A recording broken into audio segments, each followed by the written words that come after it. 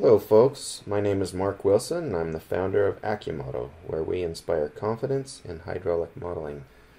This is another tutorial in a series that goes along with the EPANET User's Manual. This one will correspond with User's Manual section 2.7, running a single period analysis.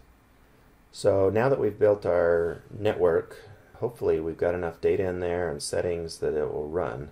So we can test that out by clicking on the Run button, and luckily everything is good. If not, it would let us know and we could then troubleshoot it. But we're going to just run with it with our successful run here and check out the results.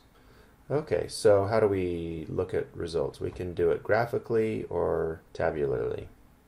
Over here in our browser, in the map view, we can change our node display.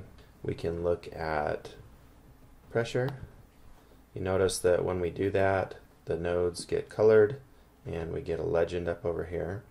We can also do the same thing with links.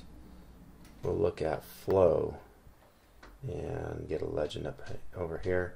We can double click on these legends to make them disappear. We can also make them reappear by going here in our view, node, view, legends, link. If we want to look at our results tabularly, all we have to do is click the table button and then we choose whether we want to look at nodes or links. We're going to look at links first. There we go.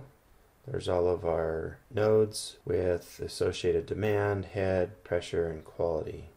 We don't have any quality because we didn't set up any initial quality settings or data.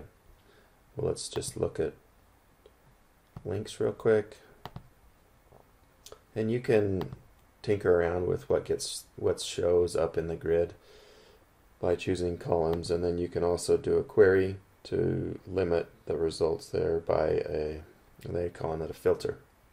Okay, we're just going to look at all the links, and here we go. We see something interesting here, though. A couple of these links have a negative flow. What does that mean? That just means that the flow is going opposite to the direction we digitized that pipe. So that's all a negative flow number means. We have a graph button here, but that won't be useful until we run an extended period analysis, which we'll do in the next video. So that's all for now. Go ahead and subscribe to the channel if you haven't already. Please like this video if you thought it was beneficial, and visit us on our website if you'd like some help with your modeling efforts. Otherwise, good luck in your modeling.